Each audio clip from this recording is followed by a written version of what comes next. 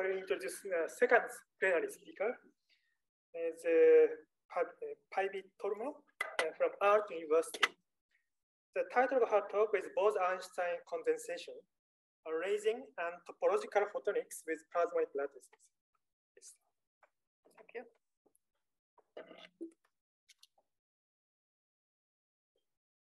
So maybe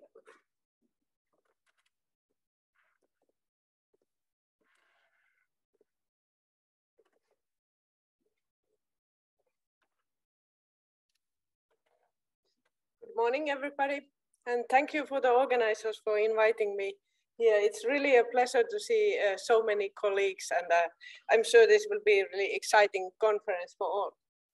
So I will first talk about Bose-Einstein condensation in plasmonic lattices that we have observed in recent years, starting from our older work, but then I focus mostly on the more recent things. Spatial coherence and polarization textures. Then I switched to a different type of topics, magnetic switching of lasing, and finally to topological photonics. So let's start from the background for all this work, basically. The systems that we work with are what I call plasmonic lattices. These are arrays of nanoparticles, which are about 100 nanometer size and are made of metals of some kind. There is a huge amount of work on these systems already for quite a long time. One interesting thing is that you can very easily design the band structure, like something like here. In that sense, they are like photonic crystals, maybe. They are also some kind of metamaterials, but the spacing is usually about the wavelength, not sub-wavelength. And one very special feature is something that Professor Baumberg already kind of hinted to, that since these are plasmonic systems, you have very strong near fields around the nanoparticles. And you can therefore achieve strong coupling very easily, and also the dynamics is ultra fast. So in these systems, we can really push the limits of light matter interaction. And then I explain you the basic modes in this system so that you can understand what is actually condensing, because our Bose-Einstein condensate is condensate of excitations in these modes. So first of all, you will have, in the single nanoparticles, you will have broad plasmonic resonances.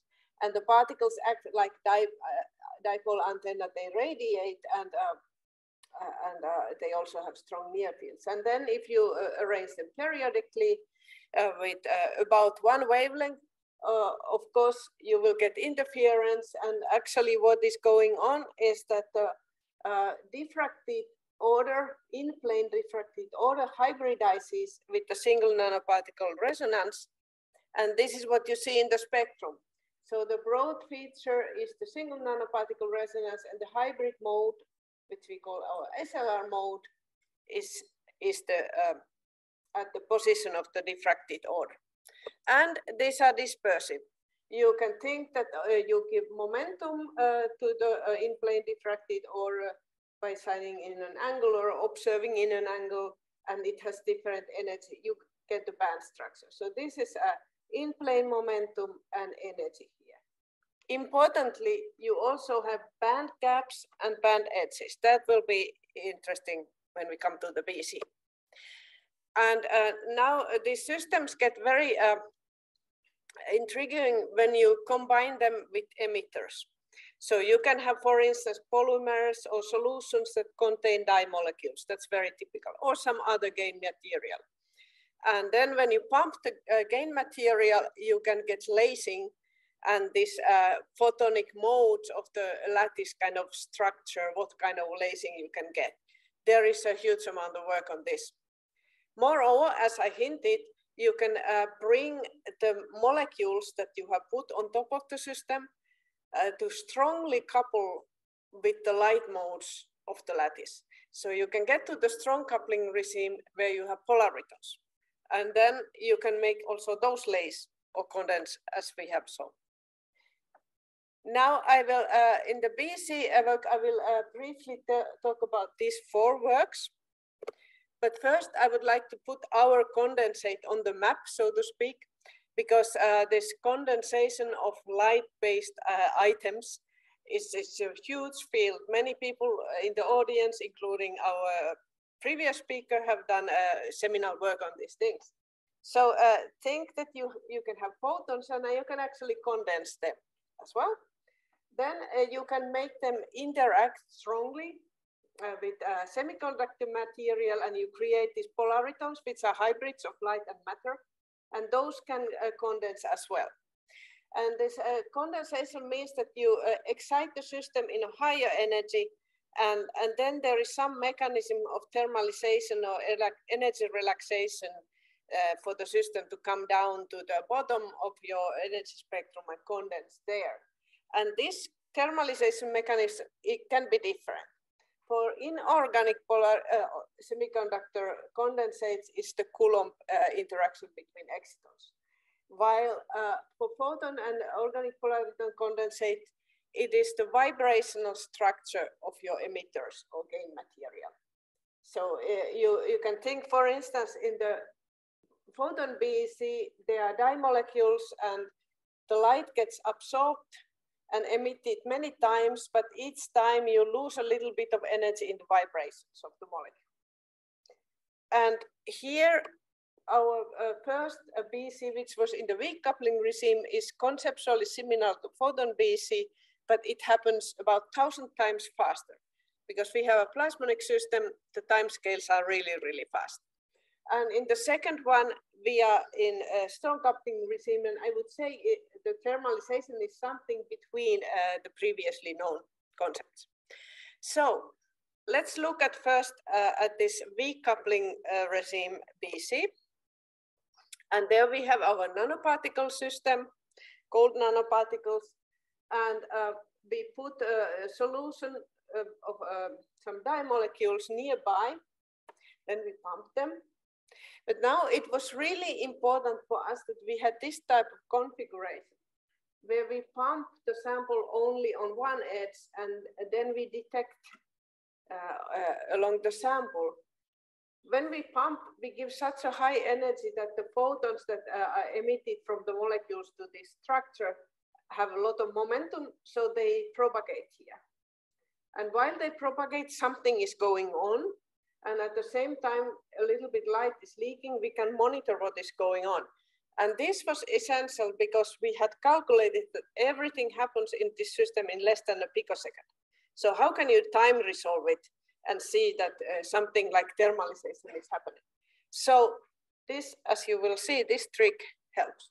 But first, to understand what we are seeing, you should keep in mind 2 concepts. The band edge of the dispersion, which we can easily tune by changing the particle spacing. And then our molecule has a Stokes shift. And this position where there is almost no absorption is important. And indeed, to see the BEC, we tuned the band edge to be at the position where we have no absorption, almost no absorption left. And then as a cartoon, the process works like this. We excite the molecules and they emit from the emission maximum to the lattice modes, but there are other molecules who reabsorb.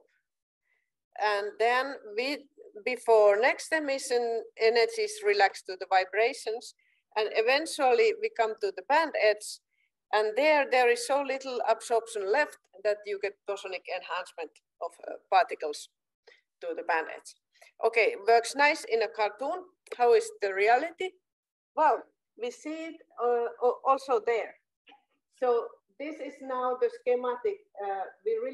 This is the spatial axis of the sample. We pump around here, and you see first we get emission around the emission maximum, and then it slowly goes. Hopefully you see it on the screen, at least here it's good, and in the paper. It comes down, and here it condenses to the band edge. You can see this is this part integrated, and this is the band edge integrated. You really give it from here to here.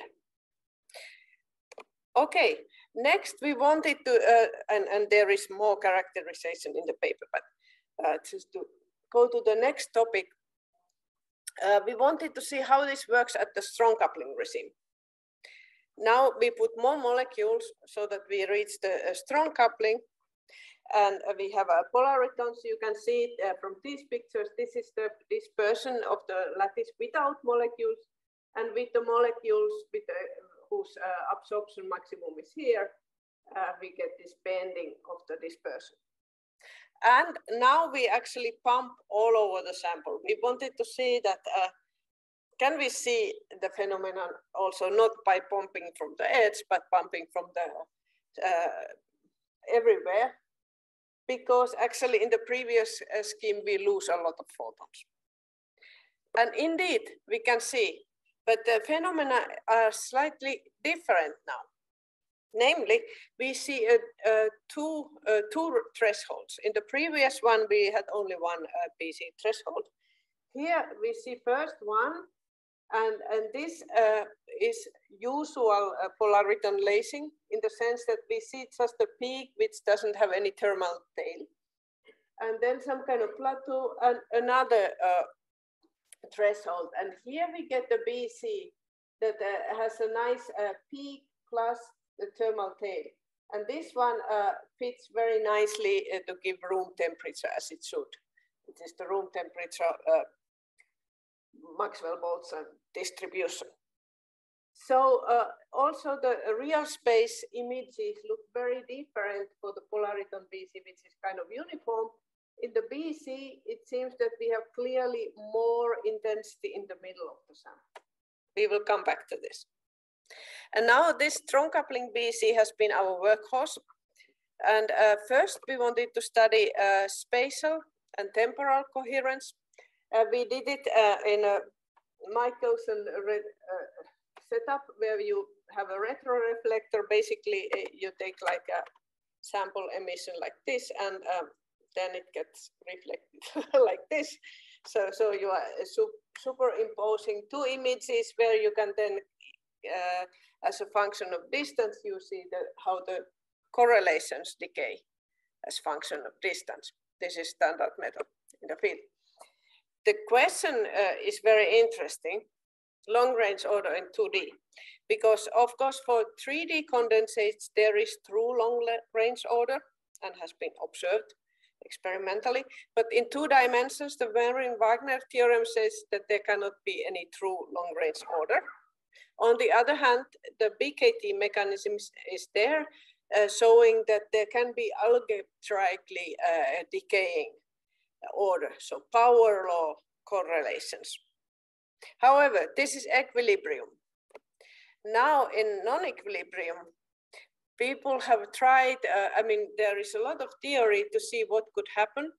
There are suggestions that you can achieve a non-equilibrium BKT transition just with different exponents of the power law, or you could have this KPZ scenario where the correlations decay as a stretch exponential with very fixed universal exponents, and there could be a crossover. So it's very interesting to see what happens in our case. And this is the spatial coherence. So there is a very distinct change between the polariton lacing and the BC regime. I remind, we had these two thresholds, here polariton lacing, here the BC. In the first one, you see Gaussian decay, which is what other people have also seen for polariton lacing. And about the BC threshold, we see a power law. And here is the RMS error. We clearly see that the power law is the best in this regime. And we fit also to the stretch exponential, but we don't get this KPZ exponents. Then for spatial, temporal coherence, there is equally well this kind of extremely clear change. Below BC threshold is exponential, as is the usual decay for lasers, and above it's again power law. and not the KPZ exponents. So our conclusion is, first conclusion, that clearly this BC behaves differently from the usual polarity lasing, which we also see. And the second is that we don't have KPZ physics, we don't get those exponents. And third, we do observe a power law. However, the exponents don't fit the present theories. But in the BKT scenario, the exponents can depend on the system and degree of equilibrium and so on. So more theory work is needed. And theory work on this system is really a challenge because you have many photon modes, you are in the strong coupling regime, many vibrational modes, but it's very fascinating. And we have started work in this direction together with Jonathan Keeling's group. Okay, and then the final topic about the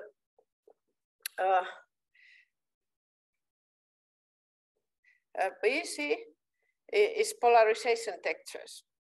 So far I have talked about the scalar condensate. Polarization didn't play a role. Somehow in these systems, when you pump with a certain polarization, the system tends to pick up that polarization because initially you have some small excitation of the nanoparticle, which probably triggers the first photons from the molecules. So when we pump like with this polarization, the radiation is mainly in this direction. And for this orientation, we observe, for instance, this type of BC that is strongest here. But of course, this is a vector system, and vector condensates show really fascinating phenomena. So we wanted to also see what happens if we now do polarization result measurements. We also pump with circular polarization so that we don't favor X or Y. And then we measure the output with different polarization filters. And this was a complete surprise to us that it's actually so rich thing what we see, and kind of, yeah, okay, this is obvious that we change these directions, that this maxima, intensity maxima is different way around. But why, for instance, for left and right circular polarization, they look so different? Now, you can think a bit already here what could be happening. Obviously, it seems that with one circular polarization, it's stronger in the middle, and then for the other, it's on the edge. So it seems that when going from the middle to the edge, it's just this minus or plus sign here that it's changing. So it looks as if there is a phase shift in the condensate. And that's actually the case. We did phase retrieval with the phase retrieval algorithm, which is very typical in optics from the KE space and X space images. But this is the first time that there is a phase retrieval done by for a condensate. And we do see a phase shift of pi when going from the center to the edges. And this actually helps to explain why do we have such a complex polarization pattern. Okay, that was the BC part, and I now start to talk about our recent lasing work. And this work is in collaboration with Professor Sebastian van Dijken, who is also from Aalto University, and actually his office is almost next to mine. We have a similar system as before, but now the nanoparticles are made of magnetic material. They are cobalt platinum layer structure, a bit like this. You can imagine these are layers. So they magnetize when you put external magnetic field. Moreover, the sample is a bit unusual in the sense that we have a cold layer underneath, and then some silicon dioxide spacer, and then the nanoparticles. So there will be surface plasmas also in the bottom layer, kind of, and mixing with these nanoparticles, making interesting modes, as you will soon see. And now we can magnetize the particles, change the external magnetic field direction up and down, change the chirality of the pump laser, and so on. And what we see is that the threshold depends on the magnetization. So for plus and minus, we see a bit of shift in the threshold. And then when we change the chirality, it's the other way around. And this can be used for switching, because you can choose a fluence that is very, somewhere here where one is very small and the other is very big. So you can arrange this kind of switching scenario. So what's going on? We needed to look very deeply into the modes that exist in this system. So here are simulation results. And first of all, we identified that the lasing mode is an out-of-plane mode. Most lasing in these systems is done for in-plane dipoles, but this is an out-of-plane dipole.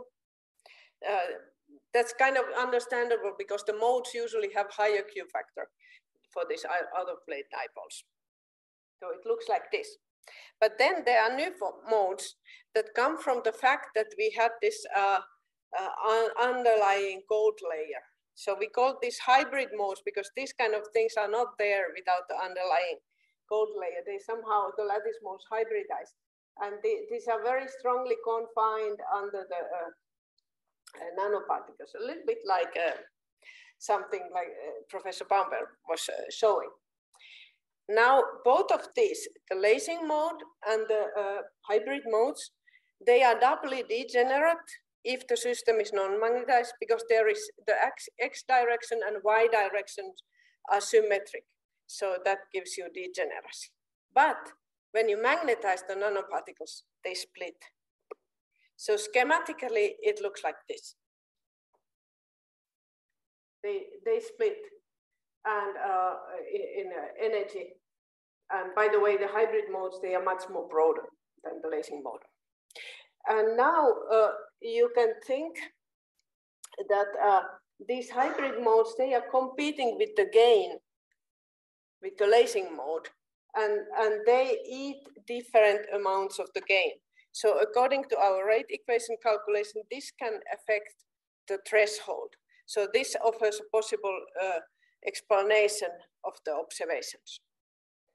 And there is a very nice outlook perspective in this system, namely that it has these modes that split with magnetic field, because you can think about building some topological structures out of this. This kind of splitting is exactly what you would need for creating a topological gap.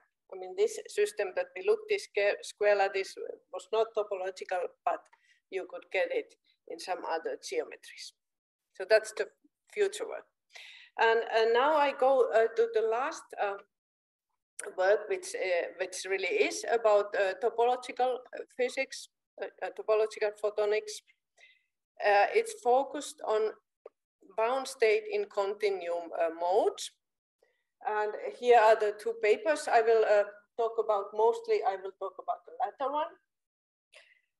And many of you know what are bound states in continuum, but just to repeat, they are states that are within the continuum but don't couple to the continuum. And they have extremely high Q factors, which is interesting for lasing, for instance. And they are totally invisible in the far field. So this might hint to you that, okay, I will never see them. But of course, you can also see them by designing some kind of outcoupling mechanism, small imperfections or gratings or losses, whatever. And probably then you should call them quasi-BICs because they don't have infinite Q factor anymore. Interestingly, some BIC modes are topological, not all of them, but some are topological in the sense that they have a topological charge.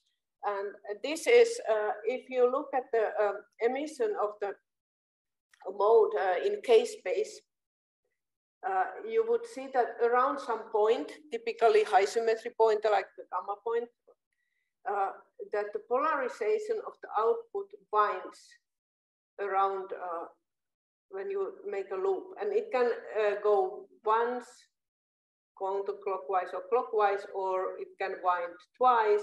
And this gives you a topological charge. You can really define it mathematically. And then, of course, since this is kind of vortex in polarization in the middle, you cannot define the polarization. And that's why the middle point needs to be dark. You cannot see it in the far field because the system doesn't know what polarization could be there. So this darkness is topologically protected because there is this winding topological charge.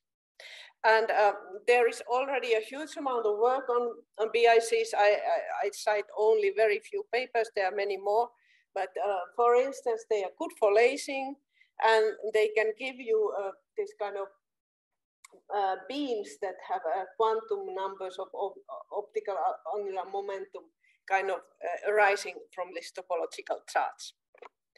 So in our first work, I think this one of the first, or maybe the first BIC lasing in a plasmonic system, the main point was that we utilized having a quadrumer unit cell. And this thing, well, again, combined with dye molecules and pumped, it gets lasing. And interestingly, the emission is mostly from the edges of the sample. This is real space image. And actually one point of this work was to show that the edges work as very nice outcoupling mechanism for the BIC. So it's a BIC, it's supposed to be quite dark in the bulk. It's not completely dark in our case due to losses, but it's quite dark. And then from the edges, it can escape. And one can analyze the modes of the quadrumer with simple combining dipoles. Oops. It's almost, yeah. And they are these 8 modes, 4 of which are BICs. So that when we do FEM simulations for infinite system and without losses, indeed the Q factor diverges. However, when we put the realistic losses on, actually the Q factor is smallest at the gamma point where the BIC exists. But that's because there the mode is more plasmon-like. However, it's still a quasi-BIC because it arises from this kind of infinite system BIC. And we can recognize which mode is in question by doing, again, polarization result measurements. So which edges and corners are bright are determined by the dipoles in this mode. So we can see that it is a quasi-BIC mode that is lasing. All right, and my last topic, I really, as scientists usually really like the newest work very much. So here we have a beautiful transition. We took a hexamer, and then we just start to tune the particle distance. So the lattice goes first from the triangular lattice of hexamers into honeycomb lattice, and then it proceeds to become a kagome lattice. And then we see lasing in all of these regimes. But to understand, first let's look at again what are the dipoles, what kind of modes the dipoles just in one hexamer give. There are 2 singlets and 2 doublets.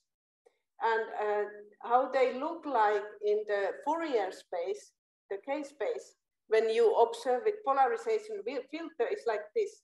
So this is actually a way to see this winding and the topological charge. Here the phase changes once, and you have one winding. Then topologically trivial state, no winding. These ones have charge -1, and this one has charge -2, and you should see 4 lobes rotating. And we see all that. That's very beautiful. So just by tuning the lattice geometry, we see the Q equals -2. So this is actually one of the very first ones. Maybe there are one or two others where these charge 2 BICs have been observed. Then trivial states and -1 and +2. At different regimes, different things lay. So we have topological transitions between these states. But why?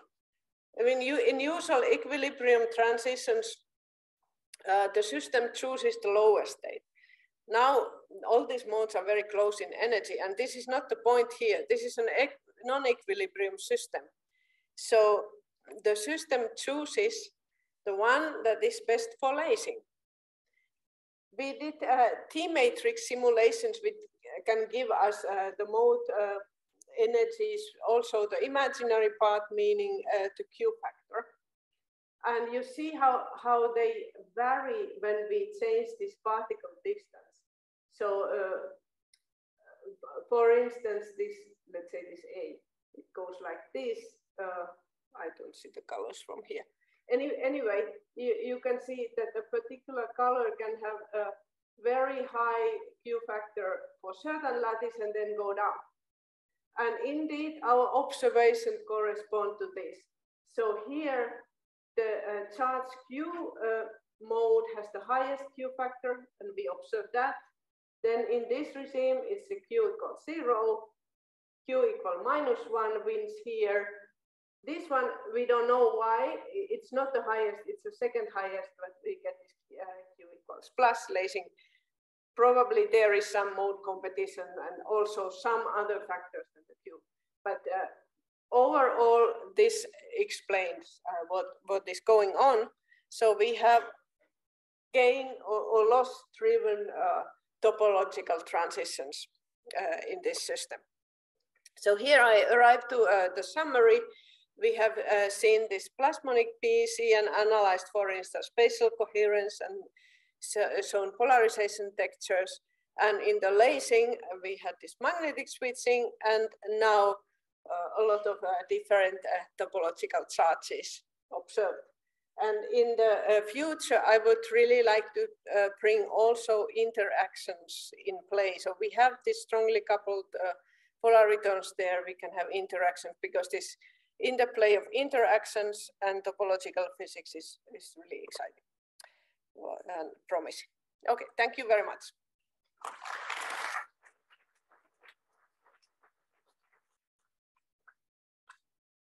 Okay, thank you for excellent talk.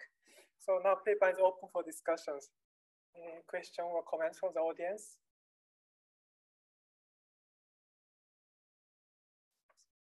So when you're putting a magnetic field on, what's the size of the splitting get? Yeah, okay. Could you repeat the question? Yeah, the question is that when we put the magnetic field on, what is the size of the splitting?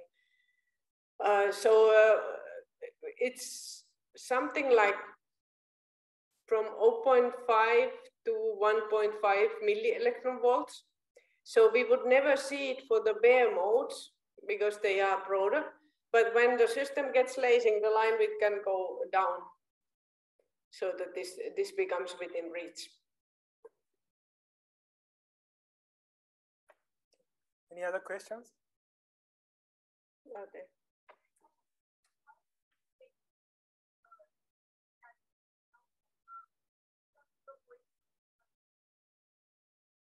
Okay, so how do we tune this? This is just, these are different samples. So we fabricate a lot of different samples and measure the lasing for each one.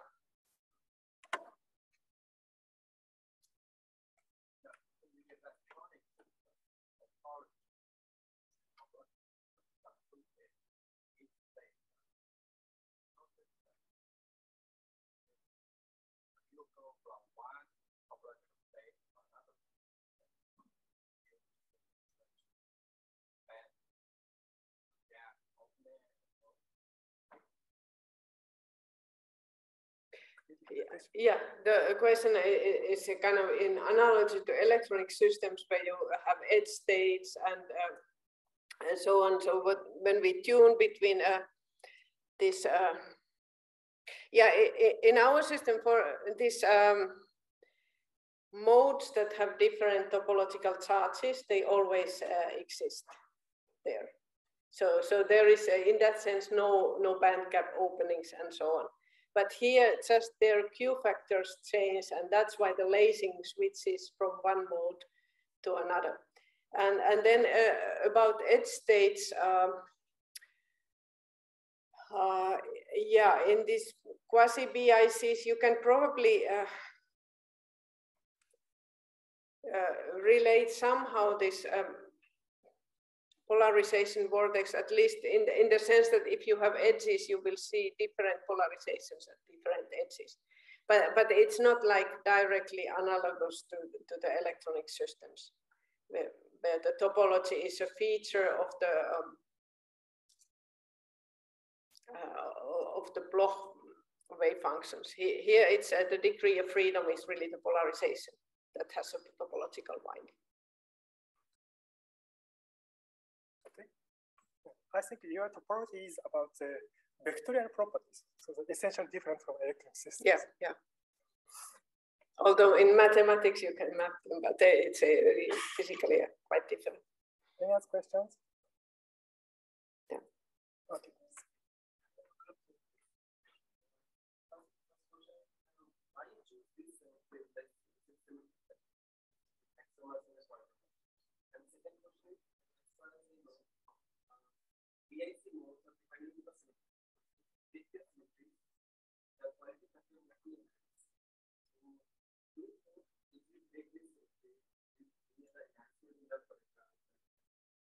Okay, I answer first the first question that why do we choose hexamers and so on.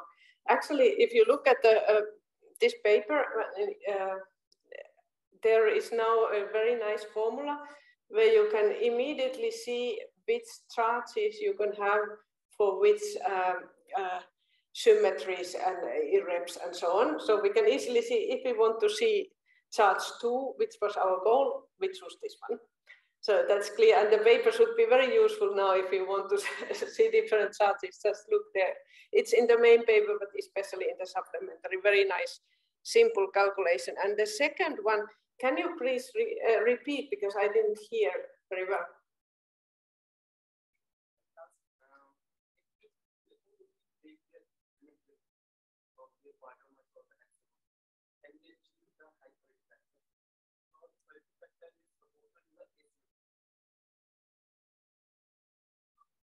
Oh, question is if I break the symmetry of this hexamer, can I get even higher quality factors?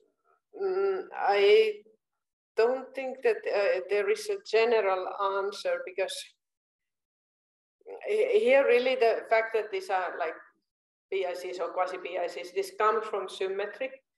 And of course, sometimes when you break symmetry, you can get this kind of like accidental BICs that can have higher factors. So, okay, you could have, but in the name accidental, it means that there is no generic argument to say that if I break here, that it would lead to a higher Q factor, but maybe. Okay, so I have to close this session. So maybe we should see other questions in the Zoom, because I think we neglect them. No, these are actually for, yeah. And they stopped asking because previously we didn't consider. So time lapse. Okay. So sorry for being late, but I have to close this session. So let's speak again.